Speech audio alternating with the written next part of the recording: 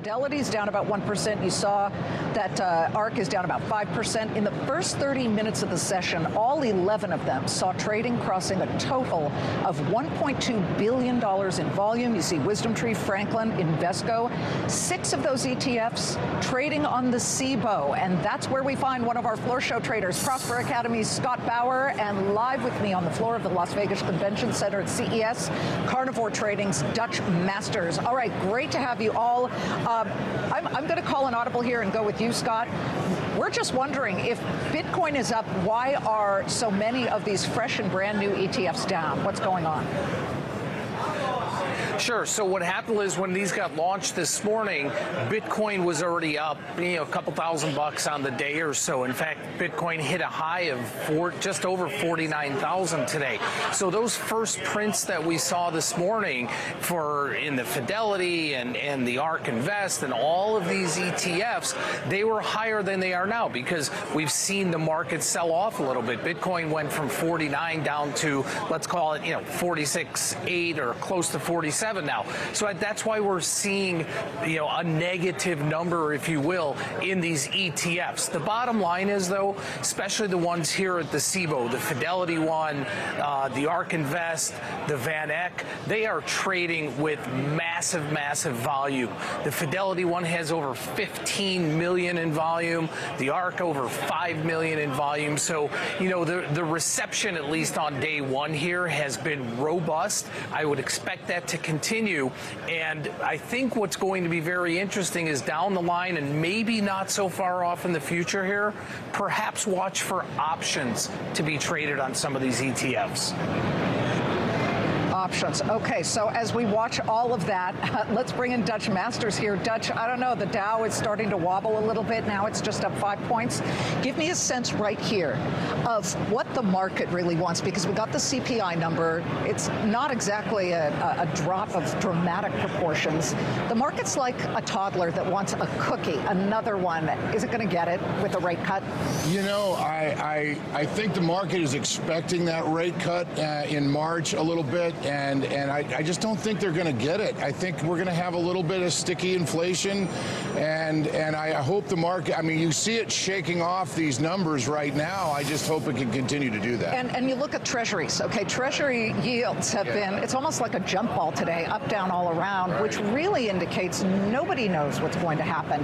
That said, let's talk equities. Yeah. That's your bailiwick. Tell me exactly what you're buying and selling right now. Well, we had a good couple of weeks at the beginning of the year, Liz, with the biotech stocks, and I see a real shift happening back to the big workhorses, the big tech stocks right now, and we're pretty excited about some of those stocks. We do like some heavy growth stocks. GCT is one that has pulled back high from about 26 and change. That's Giga Cloud Technology. That's right, Giga Cloud Technology, which our resident genius, Trader Z, says he thinks that eventually that stock's going to be at $100, and it's at $20 today. You got some consumer names in there like Elf and Lululemon. Oh yeah, so what we really like is the theme that if we are going to have a difficult environment from the economy going forward, that you have to have demand for your product, and we think that Elf, which is in the beauty business, Lululemon, which of course women look at and say, hey, and men now too say, hey, that's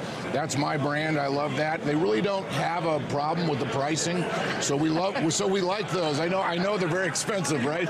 Well, that's what you want. You want a company that has that moat of competitiveness where people will pay for that particular product. Scott Bauer, give me a sense of the volatility, because right now it's almost non-existent and it continues to be so. How long does that last with the overall markets when we're flat on the Dow at the moment, but 20 points of gains, we're at another record? Yeah, it's very subdued, Liz. In fact, right behind me in the S&P 500 options pit here, if you look at the money implied vol for tomorrow, it is a little bit extended. That's because we've got the PPI number coming out tomorrow, so it's about 12-13%, but that plummets. If you go out to next week, and we do have a holiday on Monday, that's down in single digits. That is very, very low in the SPX. That correlates what we're seeing in the VIX now. The January Treasury future, which expires next Wednesday, is trading right about 13. Certainly not as low as it has been, but the market is very complacent right now.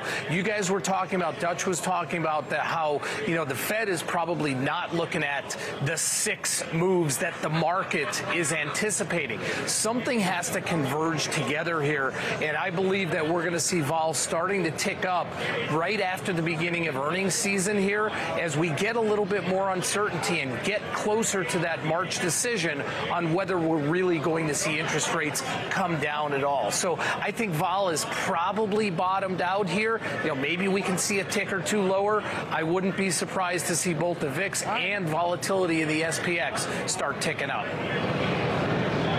NASDAQ has a lot of tech winners, Dutch, and we know one of the big winners today, Microsoft. It, for a hot minute, became, it overtook Apple as the largest company on planet Earth, and then it toggled back just slightly below. What's your biggest position in tech?